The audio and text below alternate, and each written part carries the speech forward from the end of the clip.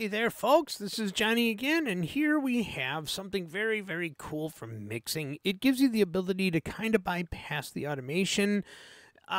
Even though this is a kind of automation, we're going to be talking about gain envelopes. So what these things actually do and allow you to do, it allows you to actually adjust the gain within a specific event so that you don't have to open up automation and go through all of that malarkey if you've just got to do one small section. Now, as it is, move this over a little bit here. As it is, the automation in Studio One is super simple, but this is even simpler. Simpler. That's my favorite word, simpler.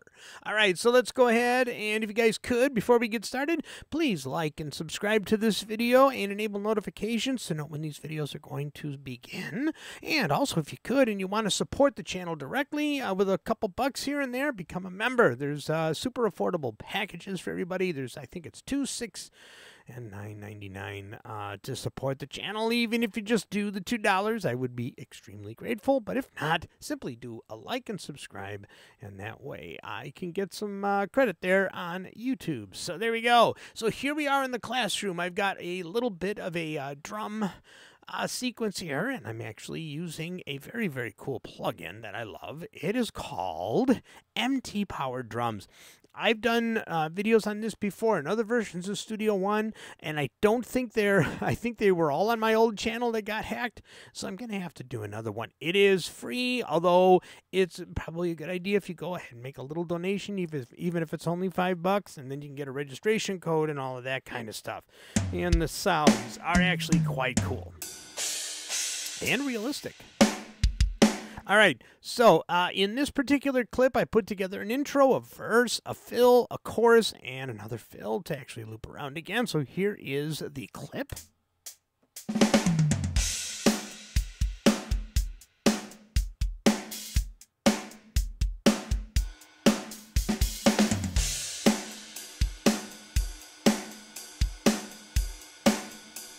And then it loops.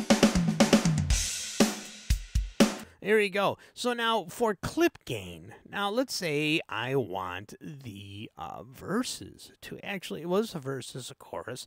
I actually want them to be, I want this to be a little bit quieter, and then the fill to be normal, and then the chorus to be a little bit louder in my mix. Let's see what the mixer says here. Let's see, do I have enough room? I think I have enough room. All right, so for this, you want to right-click on the event, just a single event, and you're going to hit the little box here that says gain envelope. And when you see that, you actually have a gain envelope. Now, this is different than the overall volume. Okay. This is actually an automatable section that you can adjust in different parts and pieces. Look at that. And you can actually adjust the slope and all of that stuff. You can see that the waveform actually changes as you make the adjustments. All right, so let's undo all of that. Bang, bang, bang, bang. All right, so now what I want this to do is I'm going to put a little automation dot right here. And I'm going to put one right here, right at the end. There we go. So now I'm going to put another one here, and I want the verse to be a little quieter. So there we go. I think I can turn off the snapping to make it a little smoother. Yeah, there we go. So we can really do something nice here. So I want this to be just a little bit quieter than everything else.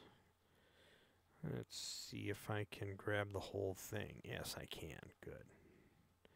Just like that. So what you do when you do that, oops, I don't want that little dot. You hit the Alt key, and you can grab the line, and you can bring it all the way down. So it's going to get a little bit quieter here. Now I'm exaggerating it just for this example. And we want that like that. And let's bring that down just a bit. There we go. So we got this nice little slope here.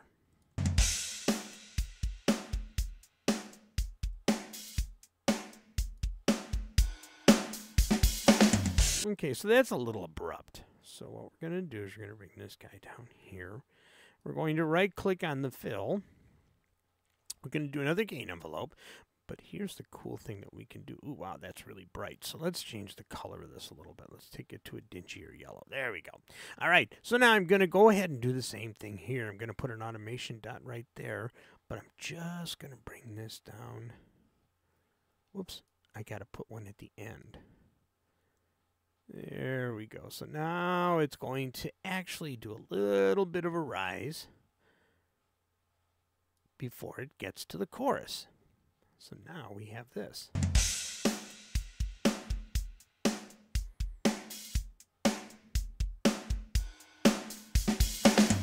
There we go. And now we have some dynamics. We have some, they're fake dynamics, but they're dynamics nonetheless.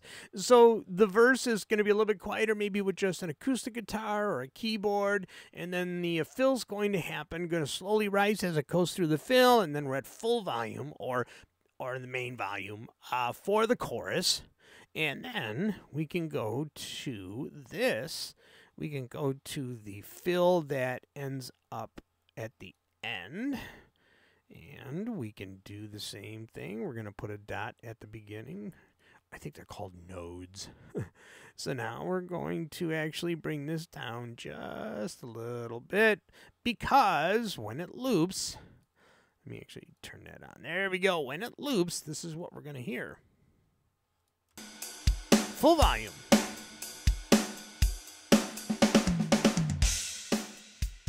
There you go, just like that. So actually, we're going to want to bring this down just a little bit. There we go, to kind of match where that's at.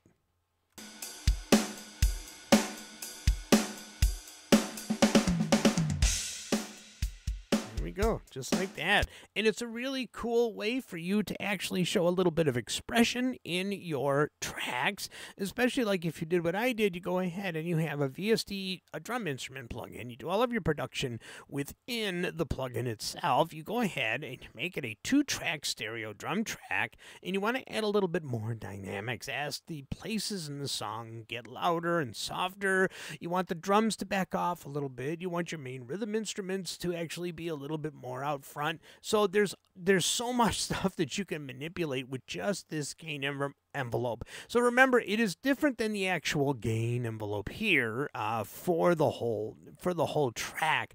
So it is a little bit different, and you can go ahead and manipulate everything that you're doing here with just something like this. You can even do a little bit of a fade on some tracks without having to use the fade handles. And of course, remember, if you use the actual main gain envelope, you can see here when you have when you don't have the gain envelope selected for these events, you have it for the ones that don't.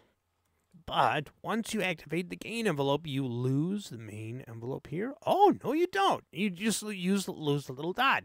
So there you go. That's actually kind of cool. I noticed that it went away, and I assumed that you couldn't use it anymore. But you can still grab the main. Like, let's just say you want the whole transition of everything that you're doing to be a little bit louder, a little bit quieter, but you don't want to lose the event automation that you've actually put in using the gain envelope. So you have a lot of flexibility. Let me see if I can reset that. There we go. Just like that. Oh, and if you want to reset something, it's pretty cool to be able to do. You just hit if you're on a PC, if you're on a Mac, it's Command. But on a PC, if you hit the Control and click, it should reset. And you can try that too. It might still be Control on the Mac, but I'm not on the Mac. I'm on my PC. So there you go. There is a great mixing technique for anything that you have here. Now, you don't have this available on MIDI tracks, if I'm not mistaken. Should I check before I open my big mouth? Let's see. So here is the original MIDI tracks that I did this with. Let me see if I can unmute these. There we go.